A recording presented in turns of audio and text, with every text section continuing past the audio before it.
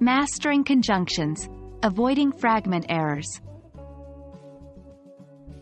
Hello language enthusiasts! Today, we are going to delve deep into a common problem area when learning English, conjunction errors.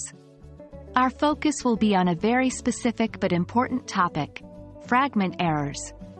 By the end of this video, you'll have a better understanding of how to avoid these common errors when using conjunctions to connect words, phrases, and clauses. So, what are fragment errors? In English grammar, a fragment is a group of words that looks like a sentence but isn't a complete idea. These are incomplete sentences, often lacking a subject, verb, or complete thought.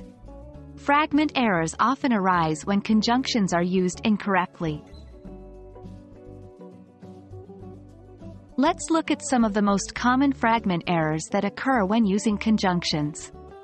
1. Starting a sentence with a coordinating conjunction. Coordinating conjunctions include for, and, nor, but, or, yet, and, so. A common error is starting a sentence with one of these, which can lead to a fragment. For instance, and reads books. This sentence lacks a subject, making it a fragment. 2. Using a subordinating conjunction without a main clause. Subordinating conjunctions like because, although, when, etc., need to be used with a main clause to express a complete thought. For instance, although it rained. This sentence lacks a main clause, hence it's a fragment. Now, how can we avoid these fragment errors? Here are some tips. 1. Avoid starting sentences with coordinating conjunctions. Instead of starting a sentence with a coordinating conjunction, try joining it to the preceding sentence. For example, he loves reading and reads books. Should be, he loves reading and reads books. 2. Always pair a subordinating conjunction with a main clause. When using a subordinating conjunction, make sure it is connected to a main clause to complete the thought. For example, although it rained.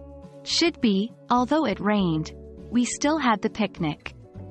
3. Review and edit. Always review your sentences to check if they express a complete idea. If not, revise to eliminate any fragment errors. That wraps up our discussion on fragment errors related to conjunction usage. Remember, the key to mastering conjunctions and avoiding fragment errors is to understand that every sentence must express a complete thought. Keep practicing, and soon, you'll find that these errors become less and less frequent in your writing. Stay curious, keep learning, and see you in our next video.